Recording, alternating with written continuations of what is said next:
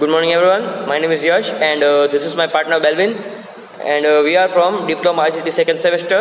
We are making this video for our ICT W subject, and we are going to demonstrate our project which is based on Arduino. So this project, our project is a robotic arm, and we have made this using the Arduino and 5 servo motors. We have aligned the servo motors in a vertical line so it would look like an arm, and so we have then also have 2 joysticks which takes input from the user, then gives output on the servo motors. So now let's see our project.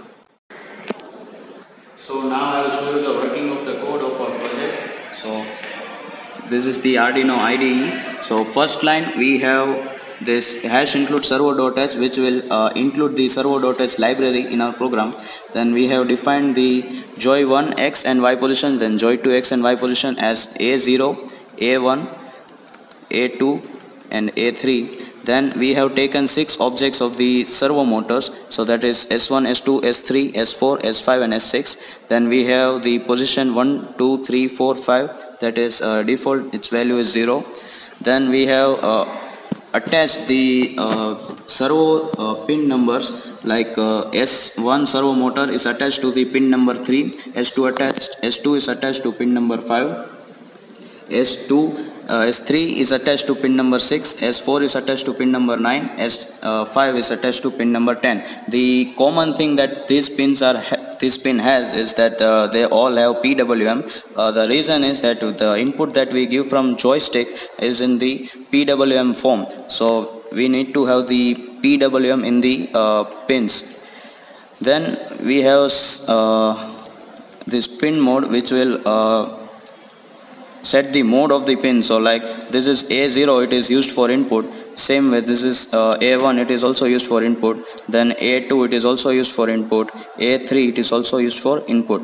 Now in the loop section of our program, we have this position 1. The value is that analog read joy1x. So joy1x, as you can see this here, is A0. So as it is an analog pin, so it will have the analog read function. It will read the whatever value the joy1x has, and it will transfer it to the position 1.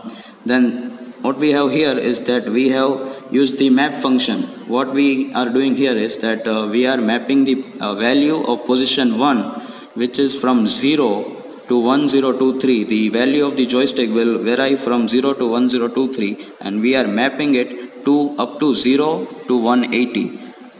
So and then after mapping the values, we are writing it to as the servos. Like here we have written the value to servo 1, which is S1.write, and 180 minus position 1. The reason for writing this 180 minus position 1, the logic behind this is that S1 and S2 are inversely connected in our project, as you will see ahead how the construction of the project is. So S1, the servo S1 and S2 are connected inversely, so we have to subtract the value of the position 1 from 180, so it aligns properly and works properly like a robotic arm.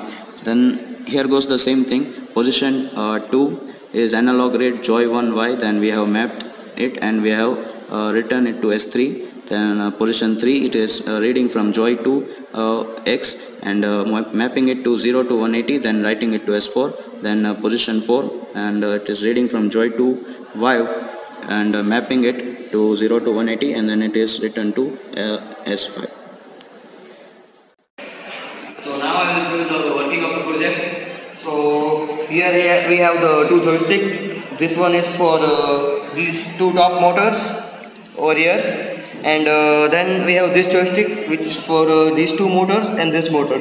So if I use this joystick, then the top part will move, as I said. And then if I move this along the y-axis, then the top piece will move like this. It will move in the direction which I turn this joystick to. And then we have the bottom joysticks. So say if I slowly move it that side, then it will go there, as these 2 motors are moving together. And then we have the bottom motors for the movements of right and left. So say if I want to go this way, then push it front, then I can do that. I can also do that the back way, like that. So I can also make these two move together.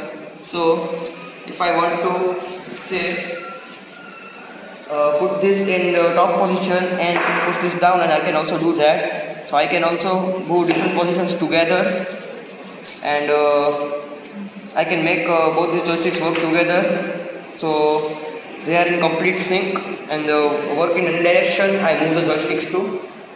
Thank you.